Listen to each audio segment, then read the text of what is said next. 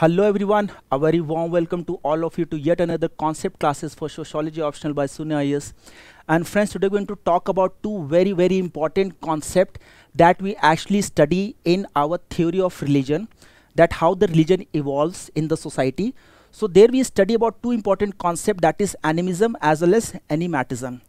And there's lot of confusion among the aspirant between what is animism and animatism. So today we'll look into both the concept in a thorough manner so that in case any question come, you're able to tackle the question, especially the 10 markers. So let's start with the session. So see, as I mentioned earlier, these small concepts, animism, animatism, and for that matter various other concepts just like naturism, then fetishism, then monism, pluralism, pantheism. These are all the concepts that are basically related with the types of religious practices. Okay, so here today we're going to deal with only two concepts, that is animism and animatism. If you want to know more about what is naturism, fetishism, then monism, pluralism, and pantheism, you can actually join the Sociology Foundation course offered by the Sunya IAS, where we'll be talking about in detail with respect to all these concepts. Okay. Now here let's start with the session and let's talk about both the concepts in a detailed manner. So the first concept is animism. So if you see animism, this is actually the term that has been coined by a very renowned anthropologist, that is Edward Burnett Tylor. And he coined this terminology in his famous book, that is Primitive Culture, in 1875. Now, as I mentioned earlier, that both these terminologies are basically associated with how the religion evolved in the society. So through animism, E.B. Tylor was basically saying that it was the first ever religion that came into existence. First ever religion that came into existence. So basically this religion is the first religion and it is present in the primitive society, which is also known, you can also call it a simple society. Okay, now let's look into further details. This word animism has been derived from the Latin word called anima, which basically means soul or spirit. Okay, so E.B. Tylor was trying to talk about the origin of the religion in terms of soul, okay, or in terms of spirit. So this animism is also known as the soul theory. I'll just delete everything. This is also known as the soul theory. Okay, soul is also known as spirit. Now further detail you can talk about is that the primitive society where the people were in the very primitive state of living. Okay, in that primitive society, what happened, there was a difference. They were trying to differentiate between the living and the dead, and those people were differentiating between the living and the dead in terms of soul or spirit. It is soul or spirit. Okay, and E.B. Tylor further says that primitive people might have different kind of experiences. Okay, when they have different kind of experiences, so they might have interpreted in their own way, like they must have an experience of, you can say, death, then disease, then various kind of dreams. So when they have this experience, they might have interpreted in terms of that there is a presence of some kind of supernatural entity, which is a kind of spirit or soul. Okay, and further During night, when a person dreams, so what happens? The soul leaves the body. Soul leaves the body temporarily. Okay? And while, when a person is dead, the primitive people might have interpreted it that the soul has permanently left the body. Soul left the body permanently.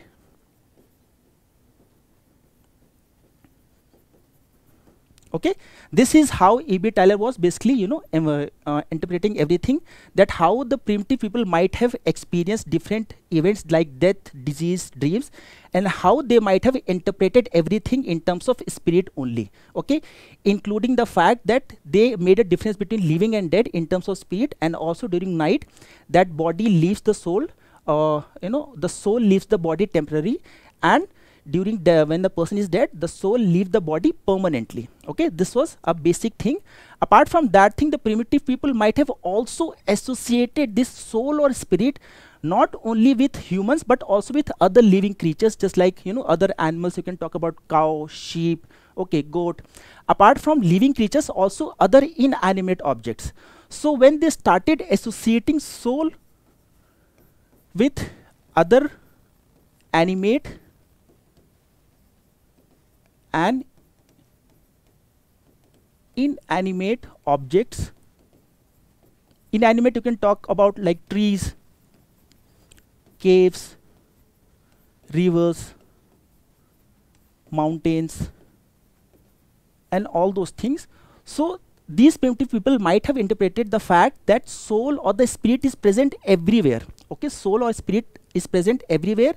So animism, in a nutshell, they started believing in the spirit first of all, and they started, you can say, worshipping of the spiritual being. So this is how you can talk about in a simple language that animism is all about belief and worship of these spirits. Okay, belief as well as the worship of these spirits. Okay. And these spirits, as the society evolved, these spirits took the form of God. And God, basically, just like today we have, Shiv God, we have Brahma God. So later on in the, as the society evolved, they took the form of God. And God, who has the power to control the destiny of the human beings. Okay, so this is how animism came into existence, and all the credit goes to the E.B. Tyler because he came up with this concept. And here, I'll just give one example also. That remember, first thing before I give you an example, that animism is always related with spirits or the soul. That is why it is also called soul theory. Okay, and every different object possesses different kind of spirits. Just like one kind of spirit will be inhabiting, might be possessing the trees, different kind of spirit might be there in the caves or the mountains. Okay, so different kind of spirits are there. So now here I'm giving an example. Like there is a Korwa tribe that is present, geographically, if you see, on the border of Jharkhand and Chhattisgarh. There they believe that there is a two kind of spirit. One is benevolent and other one is malevolent. Okay, benevolent and malevolent. Benevolent basically are the spirits who are basically harmless. They do not harm anyone, so basically they are friendly. So thus they are not worshipped. Okay, while malevolent basically are the spirits who are basically evil. They harm the human beings. So out of sheer fear, because of fear only, they are being worshipped by the primitive people.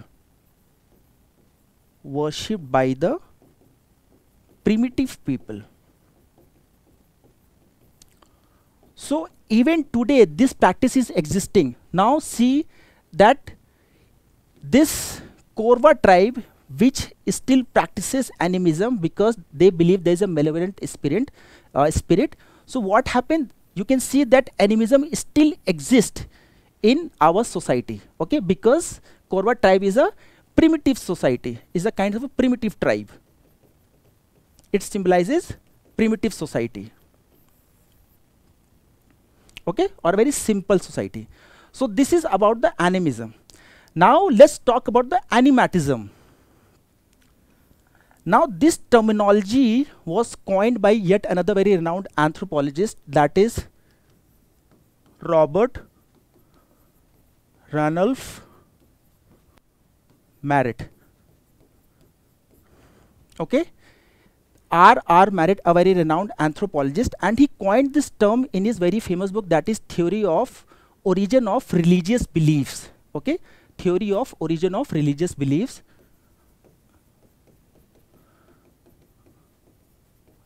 Theory of Origin of Religious Beliefs in 1900. So Animatism term was coined by E.B. Talley in 1875. This term was basically coined by R.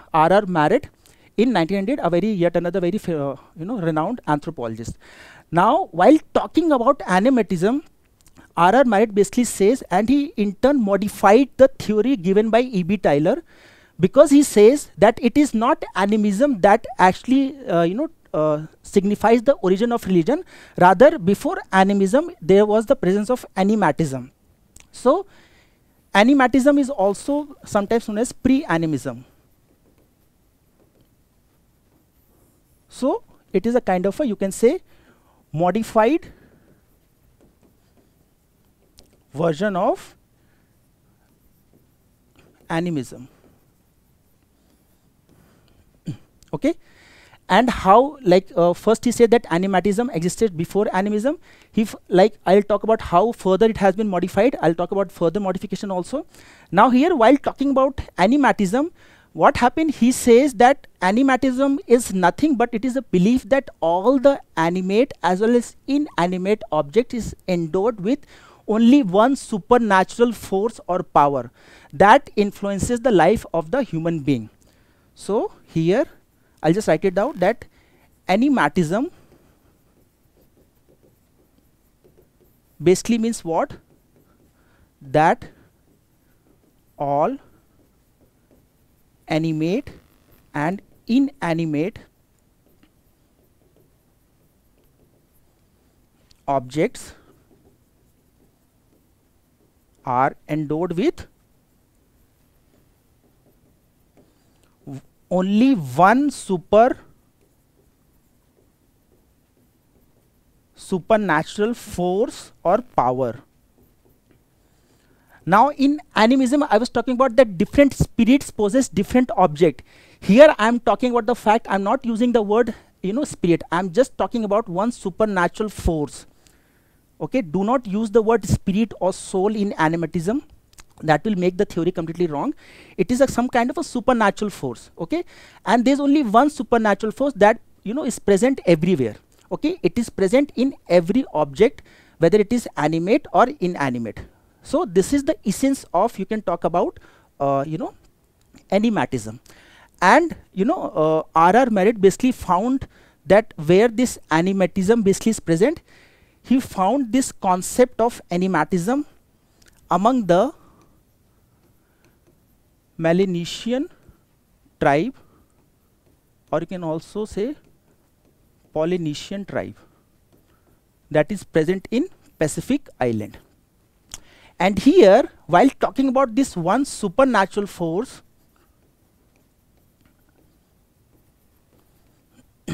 he introduced the concept of mana. And this mana symbolizes what? It symbolizes power, success and strength. So sometimes this animatism is also known as manism or pre-animism. Okay, mana basically symbolizes power, success and strength. So basically these Melanesian tribal people, they basically talks about, you know, that supernatural force may have lower mana or it may have higher mana. Okay, and the same concept of mana is also found among one of the very, you know, famous Indian tribe, that is Munda tribe. Munda tribe, and there they have, similar to mana, they have a concept of bonga. So you can also say that animatism, manaism or bongaism also. So suppose you know how they will interpret, how the tribals will interpret. Suppose they see a cycle and it is running, right? With the human labor, it is actually, you know, moving forward. So it is have a, you can say, a certain degree of mana.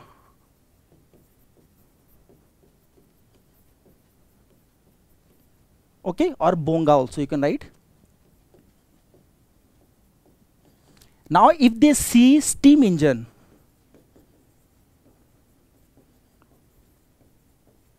that you know, that has higher you know, power or higher force, so the tribal people will say that it has a greater mana or greater bonga. And if they see the airplane, what they'll say, that it has the highest mana or bonga, right? So this is how the, you know, animism and animatism should be, you know, written or understood. So overall I have talked about, you know, in a very simple language, what is animism, what is animatism. Remember one thing always, that animism is basically dealing with spirits. Different object is basically possessed by different kind of spirits. Here there is only one supernatural force, there is no spirit, right? And that supernatural force has certain degree of mana. Okay, and that mana is basically, you know, categorized, just like this is cycle, steam engine and airplane. So this is how you can differentiate things, right? And here also, while talking about you know, animatism or animism, if a question comes, so please make sure that you do quote the anthropologist name with you know, related with animism or animatism. Here you should quote E.B. Tyler, famous book is Primitive Culture.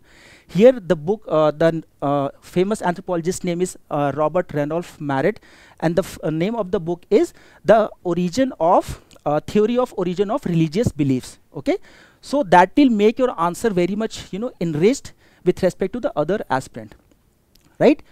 So now this marks the end of the session. Now if you want to know more about various kind of religious practices, just like I showed you the slide earlier, naturalism, or for that matter pluralism, pantheism, monism, okay, or fetishism.